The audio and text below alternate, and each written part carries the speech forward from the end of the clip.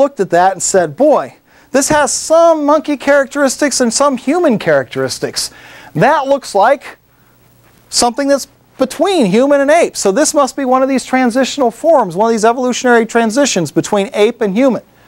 And so it was considered definitive proof of evolution. As a fact, interestingly enough, from the brain case, jaw, and some teeth, they drew a picture that looked like this. All the way down to this toe. From the brain case, jaw, and a little bit of teeth. It was determined by 1953 that the jaw was from a normal ape and had been stained to look old. The teeth had been filed to make them look like a cross between human and ape. So this was a deliberate forgery. Interestingly enough, it wasn't Dawson who did the forgery. We don't, to this day, really know who did the forgery. Looks like Dawson was duped into discovering the fossil. So we don't think he did the faking, but obviously somebody did. If you read modern writings about this, they'll tell you the staining job was so bad and the teeth was so badly filed that you could actually see scratches from the file on the teeth. But they were ignored. They were ignored for almost 40 years. Why was such a poor fossil accepted for nearly 40 years? The reason is very simple. The theory of evolution needed it. Didn't matter whether it was right or not, the theory of evolution needed it. Now this happened a long time ago, 1912. These things don't happen today, do they? Yes, they do. In October 15, 1999, the National Geographic Society announced the discovery of a fossil called Archaeoraptor lianogensis.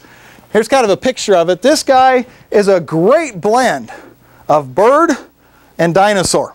It's basically tail of a dinosaur, body of a bird. According to the National Geographic, this was proof positive that dinosaurs evolved into birds. Here's the quote. It is a true missing link in the complex change that connects dinosaurs to birds. It seems to capture the paleontological moment when dinosaurs were becoming birds. Very, very nice. One problem. It's fake. One of the original interpreters of the fossil, Zhu Xing, returned to China to find the other half of the fossil. This was a fossil impression.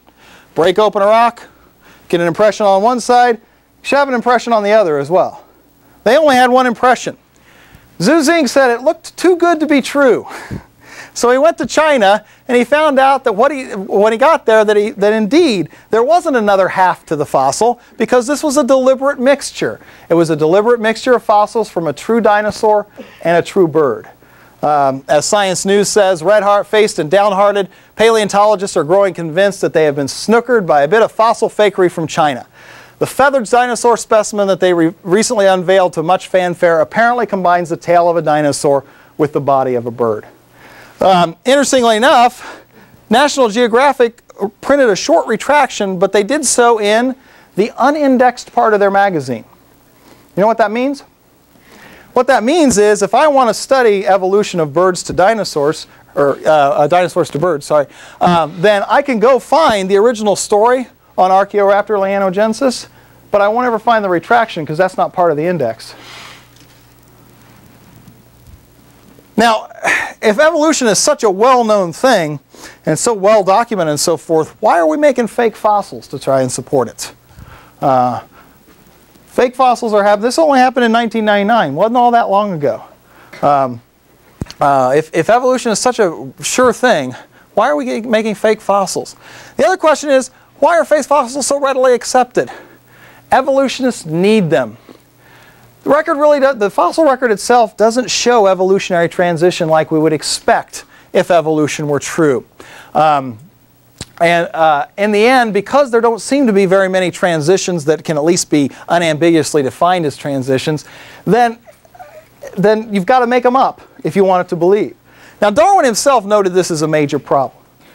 In his Origin of the Species, he says this, quote, geological research, though it has added numerous species to existing and extinct genera, and have made the intervals between some few groups less wide than they otherwise would have been, yet has done scarcely anything in breaking the distinction between species by connecting them together by numerous fine intermediate varieties, and this not having been effected is probably the gravest and most obvious of all the many objections which can be raised against my views.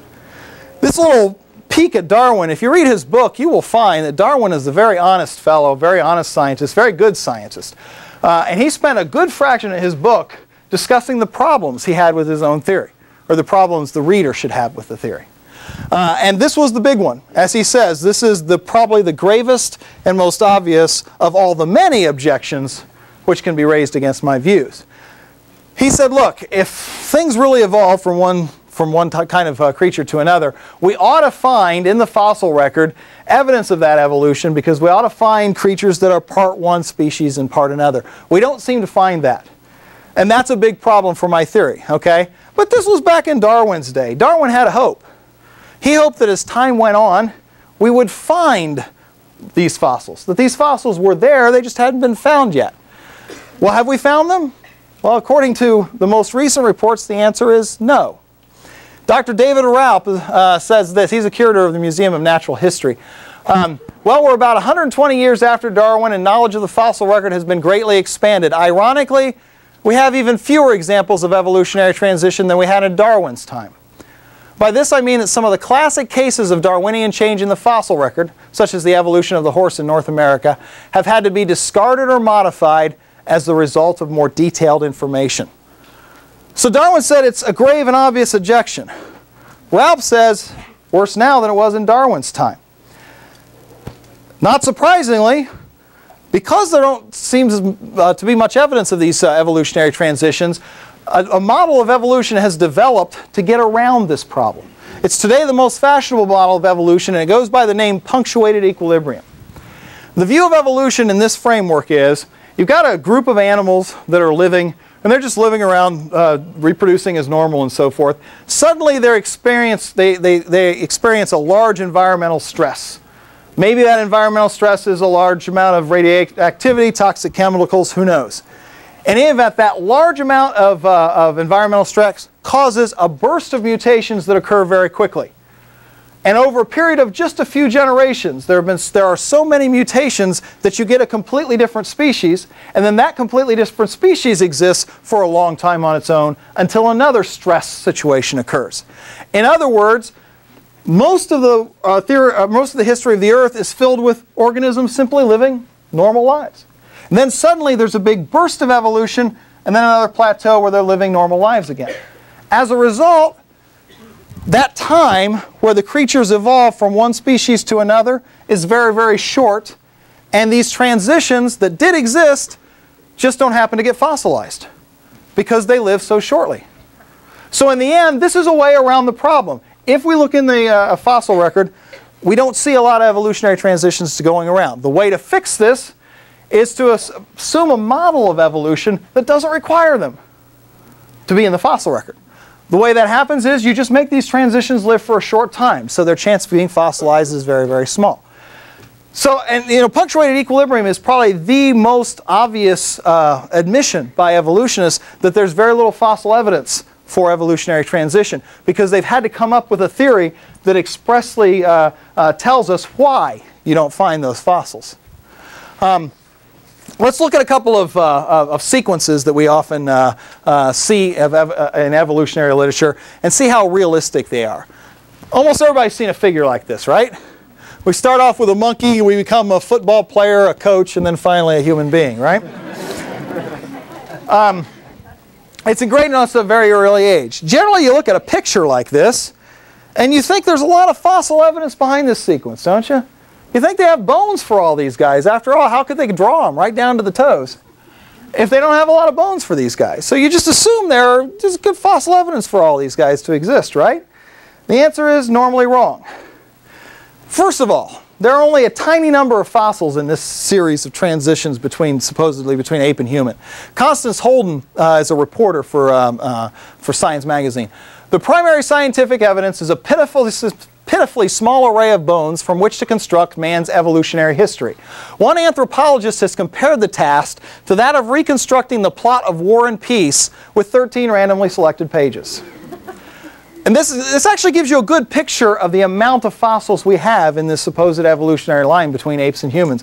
13 pages out of War and Peace. That pretty much covers it. We don't have very many fossils. Henry Gee, who's an evolutionist, strict evolutionist. To take a line of fossils and claim they represent a lineage is not a scientific hypothesis that can be tested, but an assertion that carries the same validity as a bedtime story. Amusing, perhaps even instructive, but not scientific.